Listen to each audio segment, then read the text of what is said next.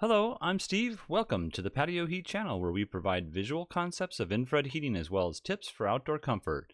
Send your request into designs@patioheat.com for your personalized recommendations. Our one-on-one customer support helps you make the best decision for your application. We strive to earn your business. Visit our patioheat.com website for sales and more information. Now let's get heating. All right, so here we have this residential patio. There's going to be an add-on patio section, which is this outer edge here. Let's go right into, first of all, the floor plan I received. So here's the floor plan, and I just wanted to see that I'm actually going to move this down a few feet here. And just so you can see that I matched up everything according to these dimensions out here. And, even inside here, all these dimensions here were pretty much matched up, and just keep that in mind that I did try to follow that as best as possible. And then also I received a ceiling plan, and you can see that the ceiling plan, there was a slight change here on the window area here, but I think everything else is pretty much fairly accurate. So just note that there is a slight change right here. All right, so let's just get that out of the way here and turn this off here. Let's look at the overall dimensions that I do have. Whoops, sorry about that. So the overall dimensions I do have, so I have 34 feet, 1 7/8 of an inch from this edge here to here. Here you can see I have 16 foot 4, almost 5. This is a fireplace over here, and I have at 9 foot 9. 9 foot 10, and here we have 13 foot. There is a doorway over here. I have this section 6 4, 14 7 from this edge here to this edge here, and 6 3 4 7 and 3 3 and 5/8 here. 16 feet from this edge here to the outer edge of the wall. And you can see that this rooftop here is I think I have about 18 inches out from this edge here. So there is a new beam that's going to cross over here. There's another existing beam, or this is a new beam possibly here as well. They do want some fans out here, and there is going to be some recessed lighting. Now they're going to work around the heaters they had mentioned for this recessed lighting.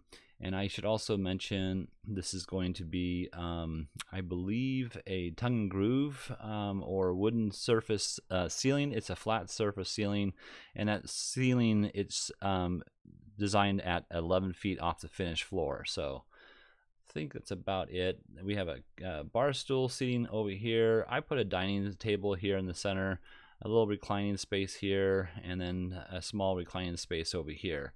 And I think that's about it. So let's go ahead and turn off those dimensions and look at what my options might be. They do want flush mount heaters. And so what I did is I took the first flush mount unit, and these are going to all be 6,000 watt units, with possibly the exception of this one over here, and I'll talk about that in just 1 minute. But I took this first one here and placed it centered within this wall to this wall here. Centered it within the beam here, so from this edge of the beam to this edge of the beam, so the heater centered it within that span there. And then from this point here, I went 9 feet center to center and 9 feet center to center on this unit from here to here. Same thing over here, except that what I did over here is I came from this unit here, this edge of the unit, not the flush mount kit itself, but the edge of the unit here, I came to from 18 inches from this beam to that edge, and that's true on this one as well. And then now you could center it. There is a clearance that you need to meet, so clearance below the heaters are 18 inches from the edge of the heater out on all 4 sides. You can see that 18 inches, and that's my 18 inches over here. Over here, however, I took the center from, I believe the center point from here, this beam here, to this wall, and used that as the center point. Sorry, my mouse is going a little slower here, but so from this edge here to this edge here, and then that would be the center point of the heater. And again, it's still 9 foot off of this unit here, over 9 feet center to center.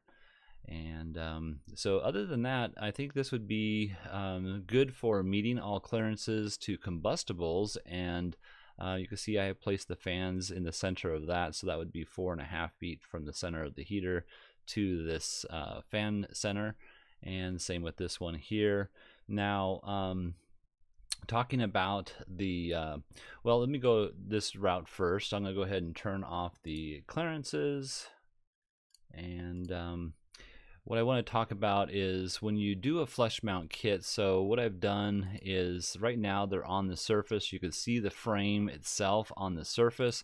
However, I believe it looks much better if you were to move it up into the ceiling and attach it to the ceiling joist. I'm going to go just with 1/2 inch here. But you can see when you do that, you can bring the finished wood surface, let me tap out of there, the finished wood surface all the way up to 1/2 inch from this hole here out. 1/2 inch would be the minimum distance. Now what you're looking at here is the actual 1 hour fire rated drywall. Let me just move that up out of the way so you can get a better view of that. I'm going to go just another 1/4 inch higher than it's supposed to be, but in any case, this is what you will visually see.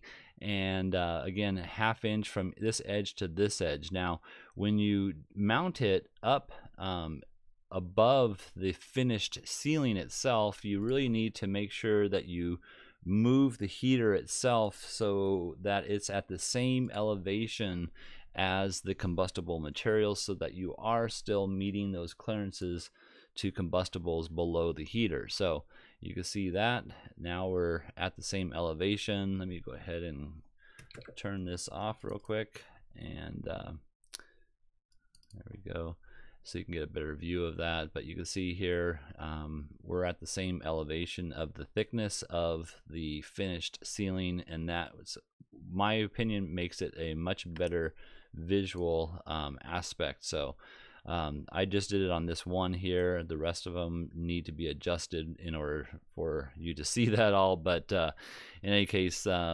that's what I would recommend. Now, they did mention that they have some ceiling, I'm going to call them rafters. They could be joists. Now, I don't have those designed in here. Sorry about the mess in there. But the ceiling joists are going to be 8 inches in height, and there's also going to be rafters that come up here for the ceiling or rooftop itself. So there should be no issue with regards to clearance above, but you do need a minimum of 8 inches from the top of the 1 hour rated drywall, 7/8 drywall from this edge here up. 8 inches is the minimum for that opening. And you can see in here we have the heater mounted inside of the flush mount kit. So this would be the flush mount kit. This is the 1 hour rated drywall, and this is the heater itself. So all right, so let's go ahead and look at the footprint of heat that you would get with this application, and I'm going to go into this first of all. So again, these are all 6,000 watt units, and a 6,000 watt unit would probably be too hot the majority of times for a bar stool seating height, because you're sitting basically about 1 foot higher than the normal seating height, and because of that you're 1 foot closer, the intensity is a little bit hotter. So I would definitely either use controls on all 6 units, or at least reduce this to maybe a 4,000 watt unit and go with a single element here above the bar stool seating area.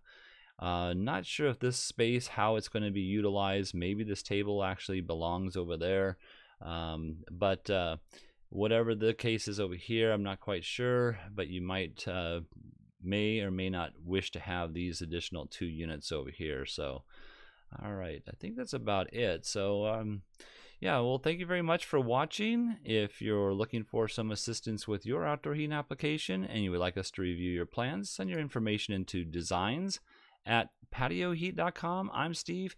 Please tap that like button if you find that this video useful. We don't advertise, not monetize. YouTube does not promote our channel in any way unless we receive a thumbs up from our viewers. And in most cases, that's how you probably found our channel as well, is just by giving it a simple thumbs up. We really appreciate that. Thank you so much. Have an excellent day.